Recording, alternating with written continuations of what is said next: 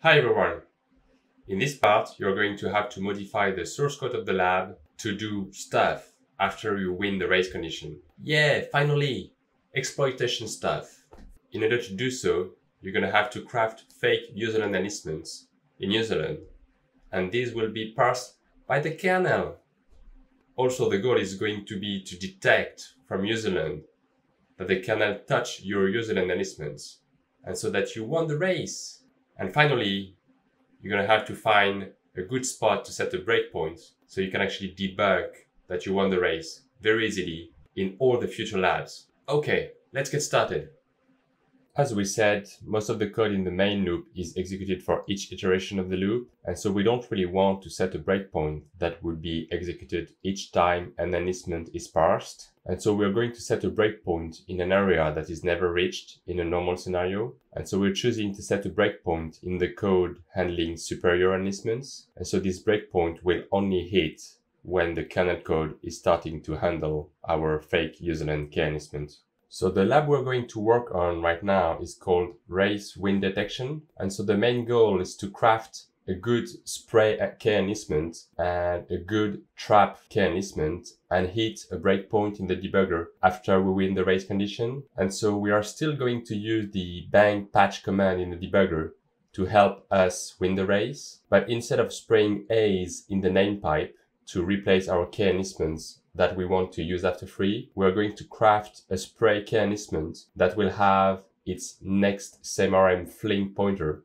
at the right offset inside the name pipe chunk. And this spray key enhancement will be pointing to a trap key enhancement that has its next SameRM fling pointer pointing to itself, so the kernel infinite loop. And so by making the trap key enhancement have the superior flag, it will ease debugging. The debugger should kick in right after we win the race, and we should be able to debug the change of flag on our trap key enhancement. One thing to say that we won't be able to debug our spray enhancement because our breakpoint will only hit after the spray key enhancement next SameRM fling pointer is retrieved at the end of the main loop. And so the next iteration of the loop will be executed on our trap enhancement, and then our debugger will kick in. So let's start from the race win detection.c file, and more specifically the main function. So we can see we have instructions, which is to craft a spray enhancement as well as a trap enhancement.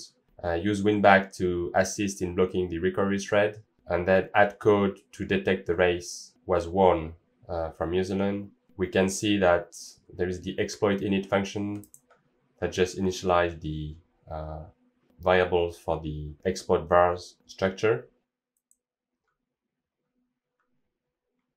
We see it's checking the number of cores to make sure we have at least 2 CPUs so we can actually create different threads in different cores. So then it's calling the init fake enhancement function. So we can see this function is defined in race win detection.c, the same C file, and that we're going to have to add code to this function. But the main thing is that its goal is to actually create 2 fake enhancements, a spray enhancement that will replace the freed key enhancement chunk before we trigger the use after free, and the spray enhancement in userland will have to point to another enhancement called trap enhancement, and this trap enhancement will point to itself to make sure that we are able to trap the kernel into an infinite loop. And so this init fake enhancement calls 2 functions, build trap enhancement as well as init spray enhancement. So if we look at build trap enhancement, we can see that this function is designed to build a trap enhancement that points to itself. So we can see that it's allocating an object header that needs to be before the key enhancement structure. And it's also allocating a key transaction because we saw that we need the key enhancement to have a valid transaction field. So it's initializing a pointer count for the object header, and then it's filling some mutex information into the key enhancement. And we'll see we'll have to actually fill certain fields in order to make the kernel happy.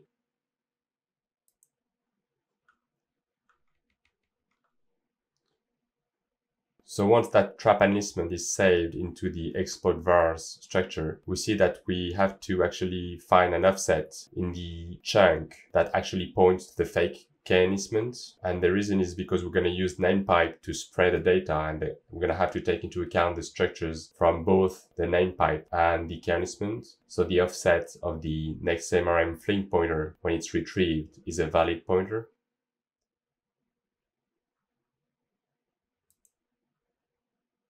So we can see init spray enlistment is called, and it's passed the spray enlistment size as well as the pointer to the trap enlistment that has just been initialized.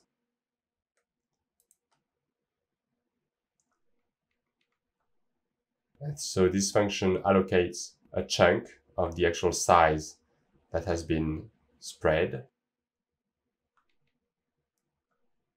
And then it actually assumes the K enlistment starts from the beginning of the chunk plus the offset that we need to find out.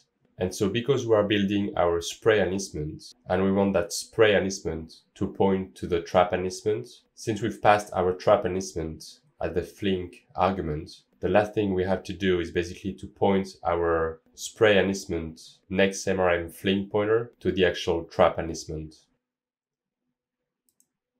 So basically the init fake enlistment builds the trap enlistment and then create the spray enlistment and make the spray enlistment point to the trap enlistment. So now we go back to the main function and we see it called the init threads and KTM object.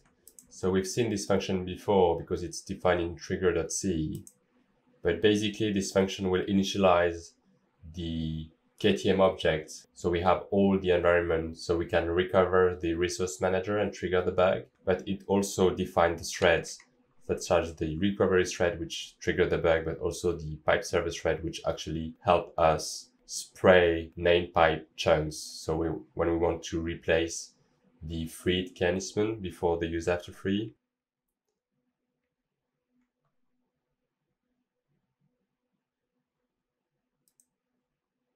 And now we're back to the main function and we see it called the race recovering resource manager userland detection function, which is specific to this race win detection.c. And this function is responsible for looping over our enlistments while we trigger the bug. So we can see instructions telling us that we need to actually at least detect that 32 K enlistments have been touched by the kernel before we can actually free the latest one that has been touched. So we work around the delayed free list. We see here that we set the event to actually make the recovery thread trigger the bug in another thread. And then from the main thread, what we're going to do is we're going to read the notification. So we see here we at least read up to 32 notification to make sure we can bypass the delayed free list mitigation. So if we went over more than the number of enlistments that we have defined, it means we won't be able to trigger the race condition. So we exit the loop. After that, we see that we start from the latest enlistment that has been touched, and we decrease that index. So we free the latest one and then we free at least 31 other K enlistments to bypass the delayed free list mitigation. And for each enlistment, we not only commit completed, but also close the handle. So the enlistment is finalized, but also freed. Now we have the code to actually spray name pipe chunks. And we can see we pass the spray enlistment as an argument. So it's going to actually use the chain of enlistment that we previously built. Then we see additional instructions.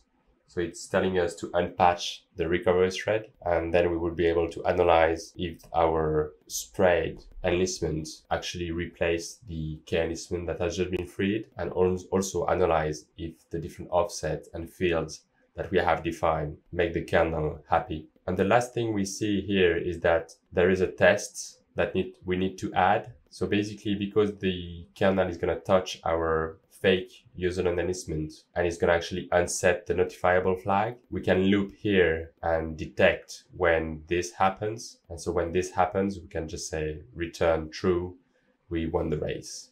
Okay, now it's your turn.